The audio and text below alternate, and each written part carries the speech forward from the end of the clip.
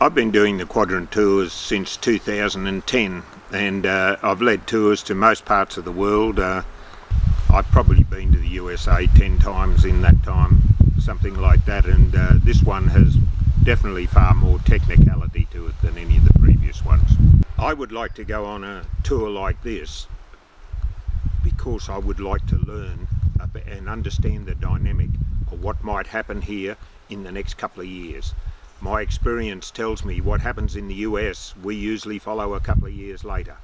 And we're going to see up there different feeding methods, we're going to see value adding of our product, all which is done far more extensively up there than what is done here. We're going up there in the USA's winter in the north, which will be cold, but it's the time of the year when they do get rain and when their season sets up. Being a forecast drier year here in the southern hemisphere is usually a forecast wetter year up there. Their herd has been depleted whilst we've had 3 very wet years in Australia, going into a dry one now. They've had 3 very dry years and going into a wet one now.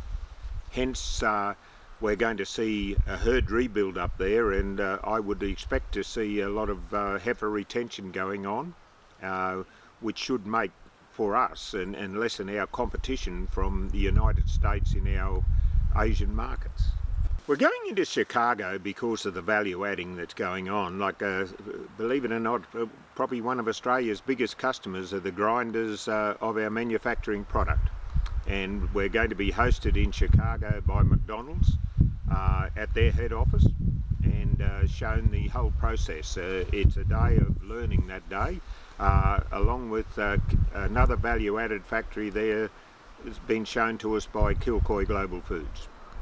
Bear in mind, we're also going to 2 of the biggest Brahman seed stock producers in the world, down in the bottom of Texas near a little village called Hungerford. That is the V8 and the Hutchins, and any of the great Brahman genetics around the world seem to go back to those 2 parent studs. It's always positive for people to go to the States because they get there and they get the wow factor of the simple size of the place and the size of the herd. But they also see the changes that are happening there, and the first reaction is often, well, we don't do it that way, but then by the time they're on their way home they're thinking, well, maybe we should try this.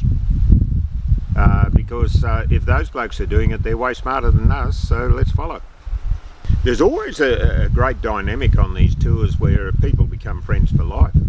Honestly, we all get on there with one thing in common. We're all out of the one industry, all looking to learn, and we all find a fair bit in common. And there's a great learning experience from the people in the north learning off the people in the south and vice versa. The people in the east learning off the people in the west. I find those dynamics and the continual contact that a lot of our passengers in coming years seem to make and compare notes. It's very strong and a very binding experience to be part of.